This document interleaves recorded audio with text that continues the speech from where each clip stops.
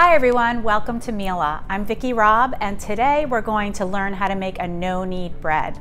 Everyone loves eating fresh baked bread, but it can be very time consuming. There's techniques you need to learn, and it's intimidating. So we went to our friends at Le Creuset. They are famous for having a no-knead bread recipe that you can make in a Dutch oven. So that's what we're going to learn today, their recipe in our oven.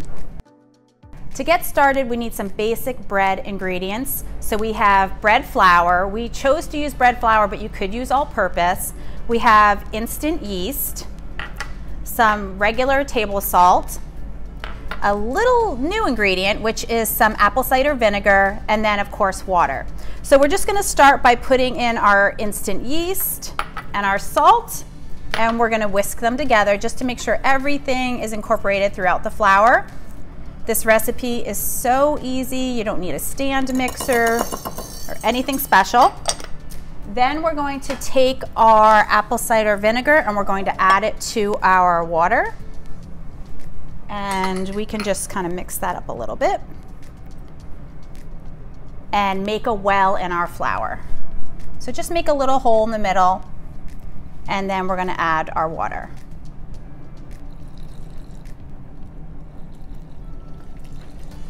We added all of our water, so I'm just going to use a spatula to start incorporating the flour into the water and the vinegar. And it doesn't take long, just a few minutes. So we'll just keep rotating the bowl, is probably the easiest way to do it. And then I am going to eventually switch to using my hands, because it starts sticking to the spatula. So that's why I find after a while you don't want to lose any of the flour. So I'm just going to scrape it off there. Just take your hands, kind of mix it in.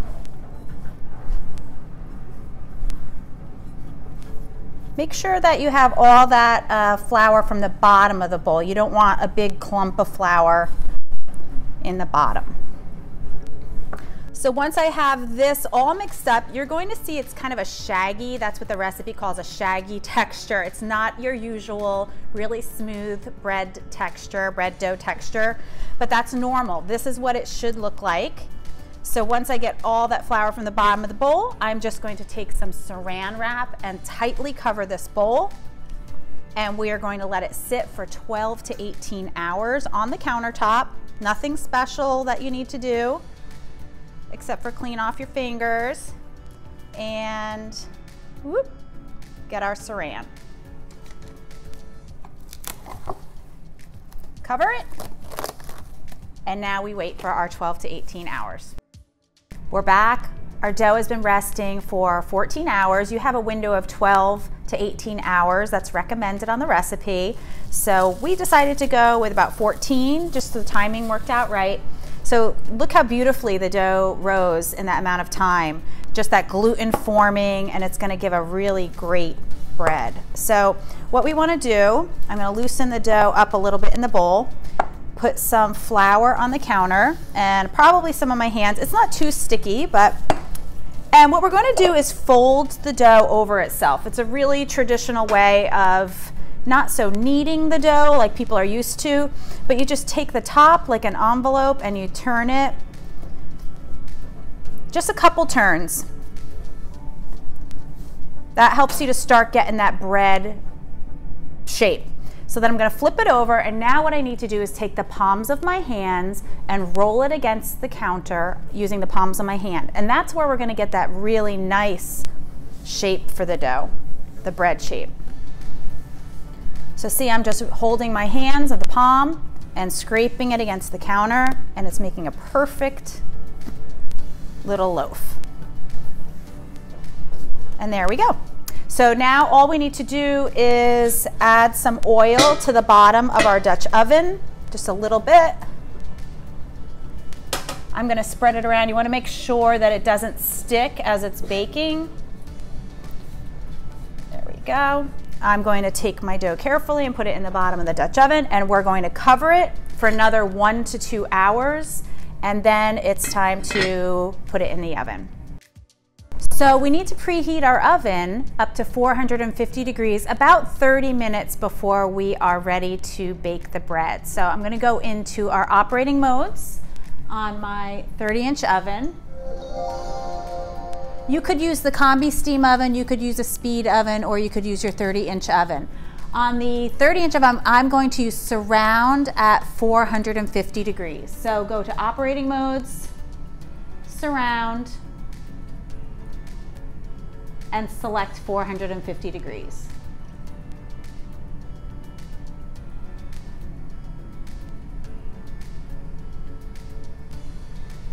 If you choose to use a combi steam oven, you want to go up to 435 degrees on surround, and in your speed oven 450 degrees as well. I chose surround because we're using a covered Dutch oven, and that will be a perfect gentle heat to make sure we get nice steam inside the Dutch oven.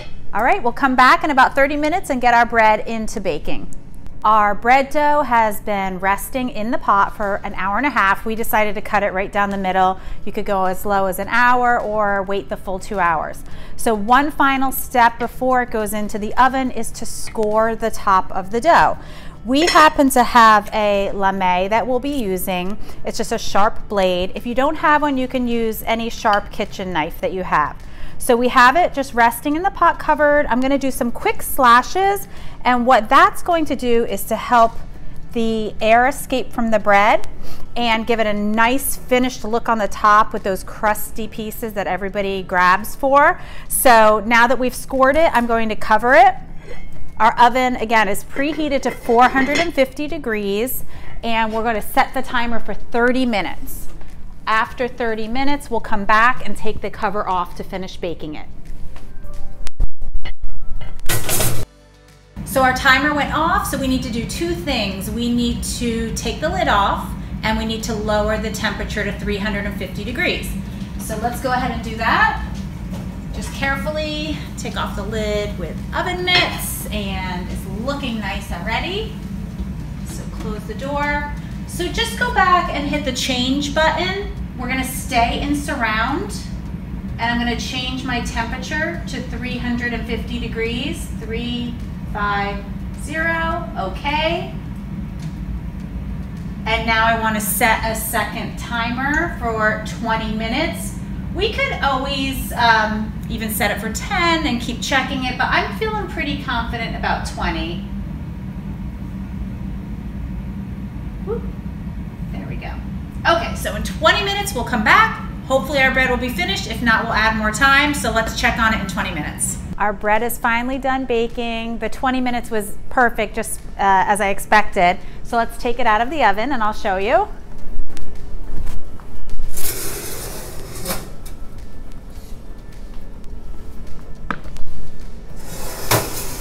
You would have no idea that we had that shaggy looking dough. It absolutely looks perfect. Let me see if I can use a mitt here and just pop it out. There we have our perfect little loaf of bread. It couldn't have been any easier. I'm so excited to dig into it, but everybody knows you really do need to wait. So we're gonna let it sit for probably an hour, and then we'll come back and we'll show you what the inside looks like.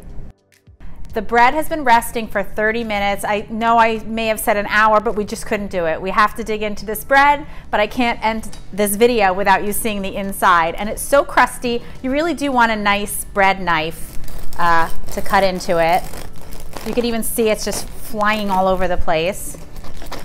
So I'm gonna just make sure I get all the way through to the bottom.